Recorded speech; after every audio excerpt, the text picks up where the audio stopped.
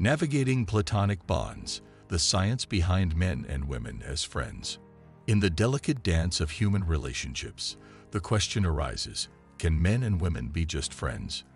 The science of love sheds light on this age-old query, exploring the complexities of human emotions and connections.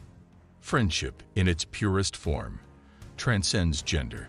Historical evidence suggests that men and women have maintained platonic relationships for centuries, but societal norms have often dictated the narrative around these connections.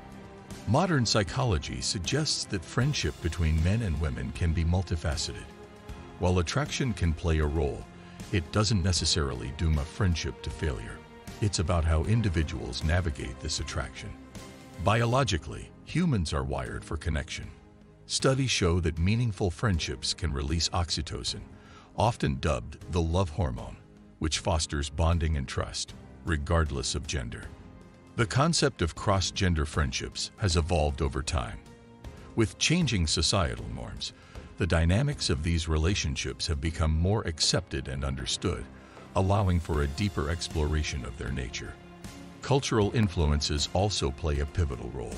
In some societies, men and women interacting in a non-romantic context is commonplace, whereas, in others, it's considered taboo, highlighting the impact of cultural perceptions on friendships.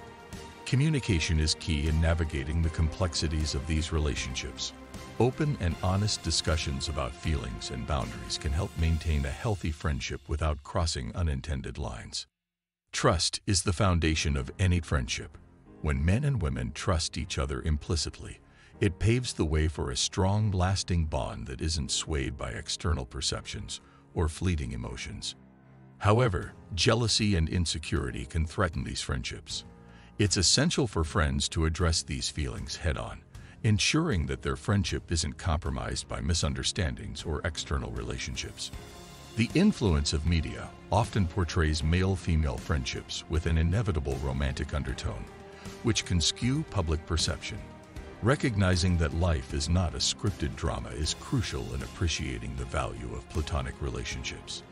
Research indicates that men and women can learn a lot from each other in friendships, gaining unique perspectives and emotional support that they might not find elsewhere. Setting clear boundaries is another important aspect. It ensures that both parties are on the same page, respecting each other's personal space and relationship dynamics.